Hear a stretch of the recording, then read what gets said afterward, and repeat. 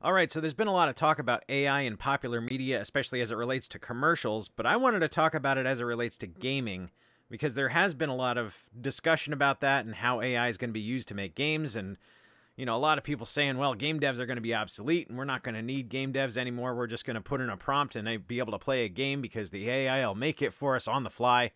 That is something that people are heading towards. Specifically, the one I want to talk about today is Google with their attempt with Genie 2.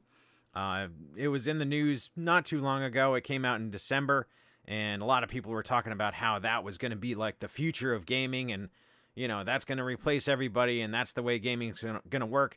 I personally don't think so, and I wanted to get into the details on that and really talk about how it works and why I think that that is not the approach that's going to be able to supplant your game devs from your games, at least not in the near future, and especially with this approach, not at all. So let's just jump right in and we'll just talk about this. This is actually right from Google, and they talk about their Genie 2, a large-scale foundation world model. This is an evolution of some things that they've been working on for a while, and it actually came from, as the name would assume, Genie 1, which was basically this, but in a 2D world, and Genie 2 is taking that to a 3D environment, third person, WASD movements and mouse look, and just expanding upon the mechanism to be able to make that work. Now, it looks very impressive. I mean, this is an extraordinary achievement to be able to basically put a prompt in and generate a world that you can walk around in and to a certain degree even interact with. As well as having like NPCs and, basically game mechanics, limited game mechanics, but game mechanics in these games, just based on that prompt, which is pretty impressive. You got to hand it to Google on getting it this far and making it this convincing. But the way it works is the thing I have a problem with, and why I see this as just being a neat little toy and not really being the replacement for games or for game developers going forward. So the way it actually functions is it's an evolution of the image generation model where you're putting the prompt in or generating or providing it an image to work with and saying, this is where we want to make a world from. This is the picture that we want to have a game built around. And what it does is it kind of fills in the blanks and basically takes that, interpolates it into its interactions, and it has these key combinations that you're actually feeding to the AI. So when you hit W to walk forward or to move forward, the AI is taking that as input into itself and saying, okay, well, he moved a step forward or she moved a step forward, or this boat is moving 2 feet forward. What does the world look like that 2 feet forward? Same thing with like jump or left or right or what have you. So it's actually regenerating the image, doing that image generation mechanic every single time those inputs are put in. So it's just feeding that through that AI process, through that neural net to come out with a different result. And you can see it's very impressive. It's got a lot of training, a lot of parameters behind it to be able to pull that off in a convincing manner.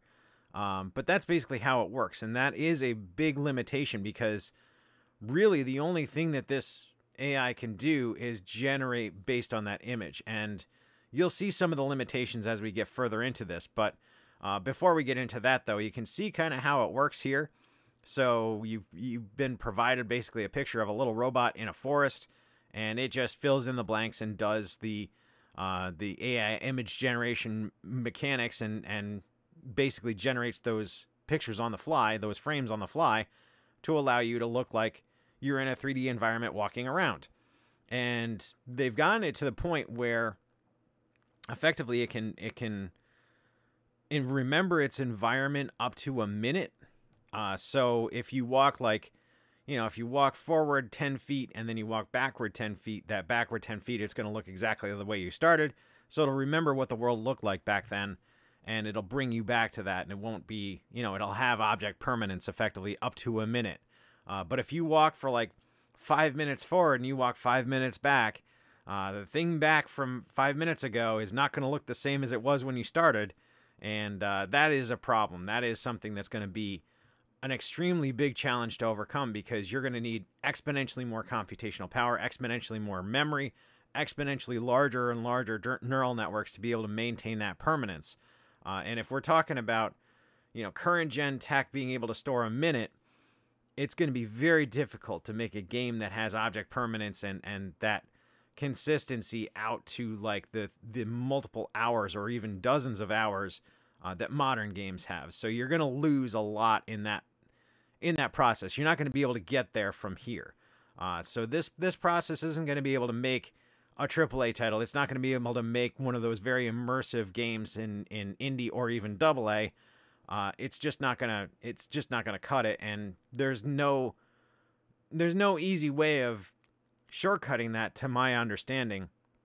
So the computation power is going to have to be exponentially more, and it is, even though Moore's law is slowing down, Moore's law being what it is, it still isn't going to be enough to get there from here, because that's just so far down the road. It's so much more that it's going to need to have. And we're talking about density of a neural network, which is, an order of magnitude more computational power for every increment of that density. So it's like an order of magnitude on top of an order of magnitude. So it's well beyond Moore's law to be able to reach those, 5-minute, 10-minute, 30-minute, 2-hour time frames where you're maintaining that persistence. So I can see where that's going to fall flat.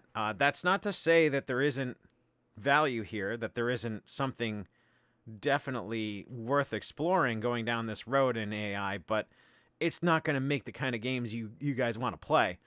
It will make some neat stuff, and there is certainly room in gaming for something like this, and being able to basically put a prompt in or put an image in or put a combination in and be able to explore the world that it creates. I mean, that's a neat concept. That's a neat toy. And certainly there is room in gaming for something like that. It's just not going to supplant our other games that we like to really sink hours into. This is not going to be the replacement to a Mario game, because you're not going to be able to make the kind of games that Nintendo makes for Mario with this kind of mechanism. It's just not going to work. It's not going to have that depth. It's not going to have that detailed storytelling. It's not going to have those integrated game mechanics and that object permanence that Mario games have to be able to be convincing enough to want to sink the time in that people sink into a Mario game. And that's the same for any other genre out there. I mean, you've got, very detailed, very expansive worlds that require a lot more than a minute of object permanence. But, like I said, evolving this forward and making it more comprehensive is certainly valuable, and it does have a place in gaming, but that right there, it just kind of kills it. Now, the other thing I've noticed with this, and this is something that they could potentially fix down the road, is you get an image to start with. So this is all it has to work with, is this starting location. And, as you get further into that world, you can notice some degradation. And it's really obvious here on the left. This is with this mountain scene. You can see the mountain, you can see all the other stuff, and you get to the water. It does recognize that it's water, and you do swim in it. It doesn't quite look right, but I think that's partially because of the degradation from the distance. But then, it goes through this kind of road-looking material, and, that was not part of the original image. It's just kind of filling in the blanks, and you can see it's getting blurrier, and it's getting darker, and it's getting, more abstract as you get further and further in, further and further away from that starting point. It just kind of loses its understanding of what it should look like. Like those are supposed to be trees, and they, a human would take that and, use the original trees right there, like on the left and the right, and say, all right, they're the same trees, so we're just going to fill them in over there, and it'll be fine. We'll just put more trees that look like those over there. But the AI doesn't know that. It doesn't have the understanding to be able to do that and kind of use that imaginative capacity that we as people have to fill in those blanks in a good way. It just kind of degrades over time, and it gets darker and blurrier and weirder the further in you go. So that's something that definitely needs to be addressed. It's not going to be easy to do, but it could happen. And theoretically, I mean, there's nothing that says you couldn't create multiple images in different locations and be able to kind of stitch them together and build a world that way. That's a possibility, where you have effectively keyframes or key locations in this respect, and that allows the AI to kind of fill in those blanks in a way that makes more sense. That's a possibility here. I don't know how well that would work, but it is something that they might look into. The other thing, I mean, there's some it's typical AI oddities. Like on the right here, you can see this guy's like kind of blurring in and out and doing some weird stuff. But they do have like interactivity, and that's an interesting thing. Like down here, you can see this guy's popping these balloons, and the balloons kind of turn into like apples, which is weird. But again, that's AI for you. I mean, it's not going to be perfect. It's not going to be the kind of experience that you would expect from a normal game, but it's got that more AI dreamlike state to it. It's not that it's that AI dream state, that weird fever dream kind of thing. They've done a lot over the past couple of years to really tone that down, but it's still there. It's still obvious. I mean, that balloon turned into an apple. So that's part of AI's weirdness. The other thing that's kind of neat on the right here is the barrel. It blows up. So you can have like explosive things. You can have interactivity. It does kind of blow up weird, but again, that's AI for you. And then in the center picture here, you can see you can open this door and walk through it, and it kind of fills in the blanks from there, which that's really neat. I mean, that's a lot of filling in the blanks there. And that's kind of cool to see, because that kind of lends itself to the AI knowing the scenery and kind of filling in the blanks and coming up with its own solution for what's behind that door. That said, though, I mean, again, there's nothing that says you couldn't say, this is what this room looks like, this is what that room looks like, and between them is this door. And so it would just know already, because of the image that you're giving it for that room, that it would fill in the blanks and build that room out as it needed to. So, there are potentials here. There's a lot of potential here, and it's kind of neat. But like I said, this is not going to be something that is going to give you the kind of games you're used to playing. It does give very interesting visuals, very good-looking visuals. I mean, you can see the water effects here are just phenomenal on these two ship scenes.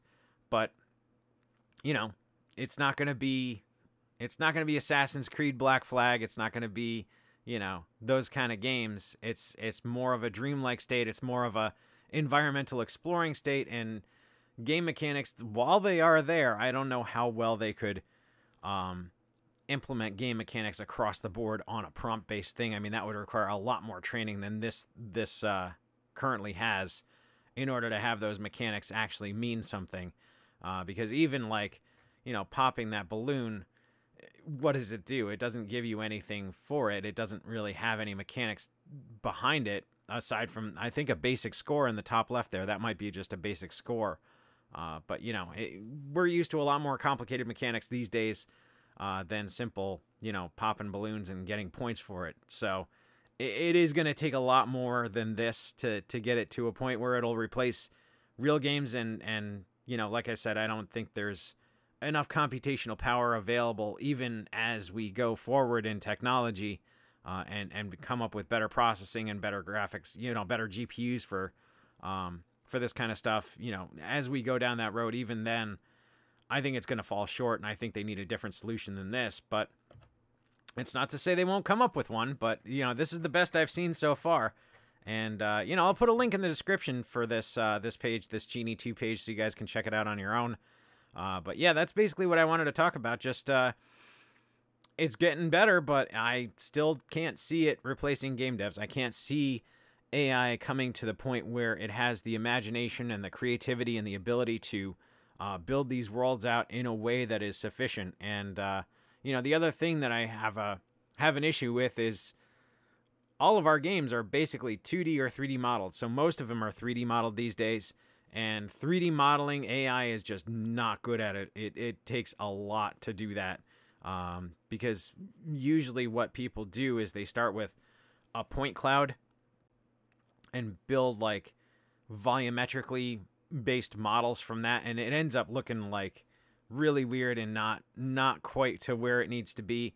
And even if it looks good, that point cloud is so dense, and it doesn't know how to it doesn't know how to shrink the polygons. It doesn't know how to bring it down to a reasonable level. So you've got this massively complicated thing that is basically just a box, but it's got, 2 million polygons in it, and GPUs can't render that kind of stuff. So it's got some way to go on 3D, 3D polygon generation, 3D object generation before it can be reasonable in that capacity. But that is an avenue that I think could pay off in the future, where you effectively teach the AI how to build 3D objects, how to put them all together in a scene, and build a game based on that, kind of like what we do as developers right now. If you could teach an AI how to do that, that would be a more effective way to generate a game, and maybe it wouldn't be on the fly like Genie 2 is, but I think that would be a far more effective approach at game development, because it is the optimized approach that we have basically built over the last 20, 30 years to come to the point where we're at. And, I can't imagine any more efficient way of doing it with the computational mechanisms we have, with the GPUs we have, with the computers we have. That is the most effective way to render a game and play a game in this day and age. It's way more efficient than Genie 2 is, with its massive neural networks generating these images, trying to come up with a new image for each frame of the game. So if that approach was explored, that could potentially be competitive with human beings in making games. But again, you'd have to put a lot of work into that, and I'm not aware of any project that's currently working on anything remotely like that. The most I've seen is some very primitive 3D model generation that fell very flat, because I was like kind of excited about that. I was like, wow, I can generate a couch and say, give some prompts, and then the couch pops out and I can use it in my games. But no, not even close. It doesn't look good. It looks weird. And then just the work that would be involved to trim down to retopologize it is just gargantuan. It's more work than it would have been to just model the couch myself. So I kind of abandoned that, and that was a couple of years ago. So yeah, that's where we're at with AI. Still falling short, but it's getting better. So I don't know. That's what I got for you guys. Hope you enjoyed this video. If you like these kind of things, subscribe to the channel, and I will talk to you guys later.